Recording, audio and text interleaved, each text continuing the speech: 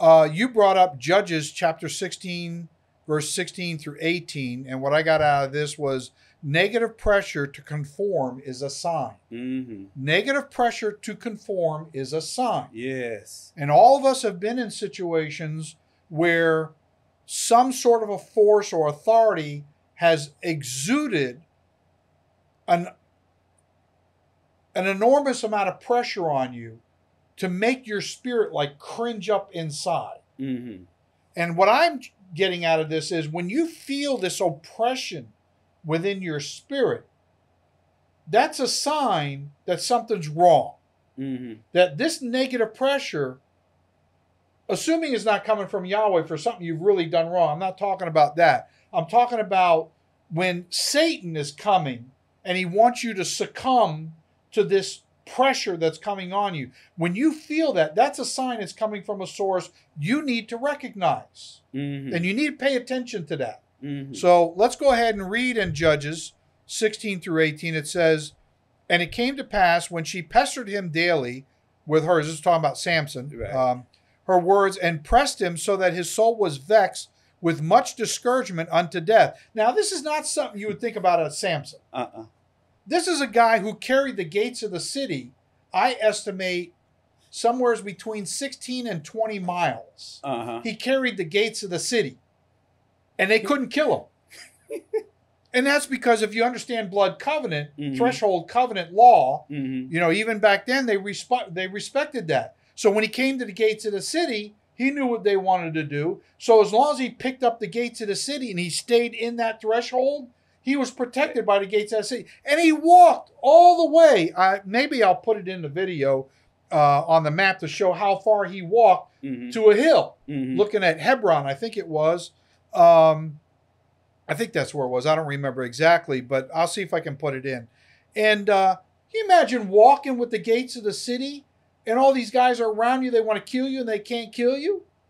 You know? That's pretty cool. But anyway, my point is that you don't think in terms of a woman vexing a big guy like this with this much power that he wants to die. But you know what Solomon said?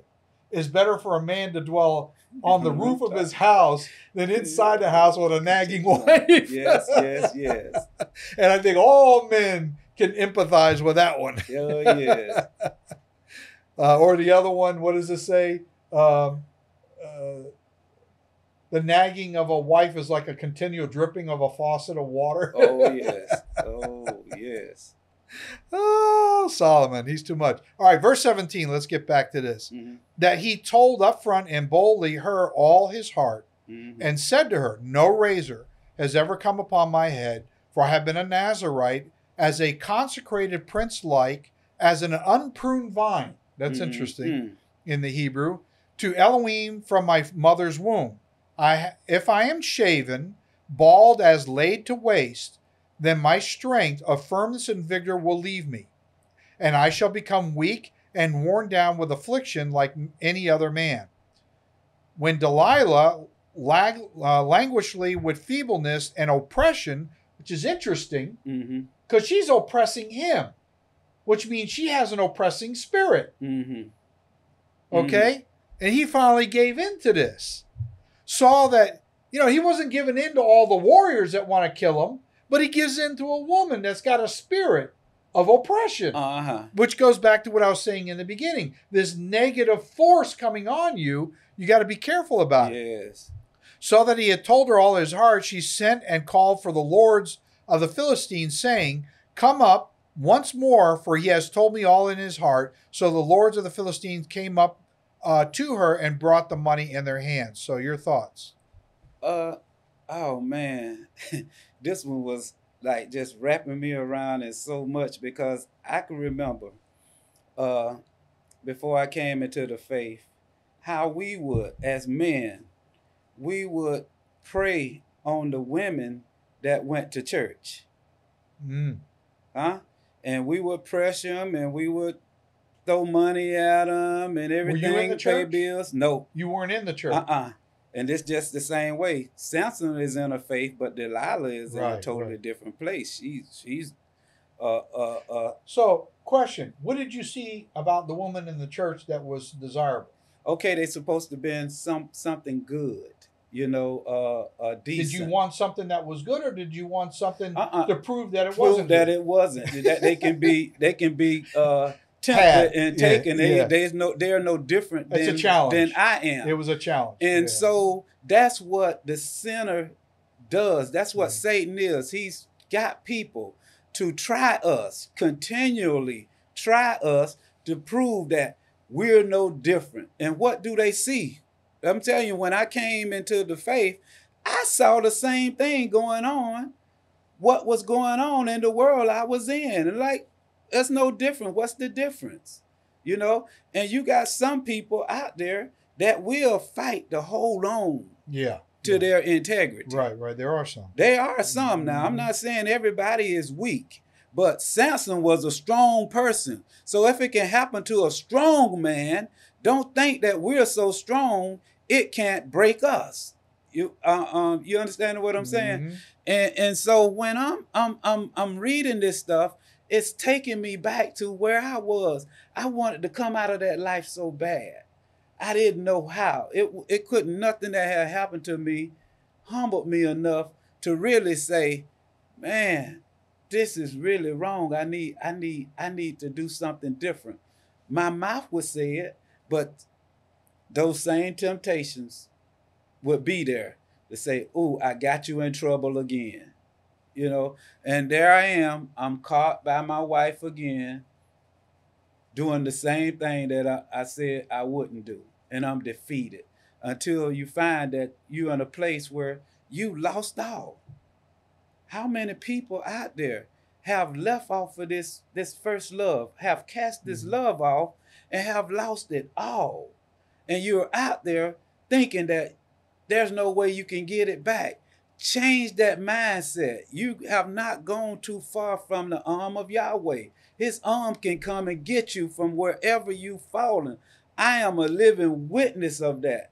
I wasn't on this side, but I was on a side that was hearing the voice that you can never get over there. You can never get in that place. But look at me. There's nothing too hard for Yahweh. And that's what I'm seeing in the example he's given me through Samson, not through his actions, but through the fact that once I rescue you, know that it wasn't an easy task. Know that it was hard. So don't give it up so easily. Make a person fight to get this treasure out of you. It's a treasure inside of us. Well, here, what I'm thinking is in this scenario here. Yeah, what you're saying, I get that. But I think in Samson's case, I don't think there was enough fighting he could do to ward it off. And the reason why I say that is because all of us have sometimes a very hidden weakness that we haven't identified, or maybe we have identified it, but we don't give it significance. And when you don't give something significance that you should give significance and attention to, that's your downfall. Exactly. And the other day we were talking, and this is why I'm bringing it back, is because you had correctly said he had a weakness for a particular woman. When the mother and father told him, why do you got to go to the Philistines? Are there not enough women in Israel that you can't have? Are they all ugly? Is there not one pretty one over here that you can go after? My wife's shaking her head at me like, oh, there he goes. But the point is, he had his eye on that one. But she had an oppressing spirit. So when he made a covenant with her, when you have a consummation, a sexual agreement with another person, man or woman, there's a trade-off in the spirit realm. They get a little bit of you and you get a little bit of them. But if they happen to have something in them that has more authority over you than you have over them, you're in a whole lot of trouble. And I think that's why that spirit was oppressing Samson so much, because it had control over him. He wanted to die. If he didn't give in to it, he was going to die. He's going to die. So, like that junkie with the fix. yeah, exactly. If I don't get this fix, I'm gonna die. You're right. And he knew that she wasn't going to leave him alone, Mm-hmm. and she was going to put the guilt on him, the Mhm. Philistine guilt. You say you love me, but you won't tell me nothing, you know? Mhm. So the point here is that it's self-deception now. Mhm. And Satan uses our self-deception or our denial about what a weakness we have. Why are we drawn to this so much? Mm-hmm. Why is it so compulsory? I got to have that. You know, once you get into that realm, and it's for the wrong reason, I'm saying, then we're asking for a whole lot of trouble. Mm-hmm. And that becomes our downfall. Anyway, that's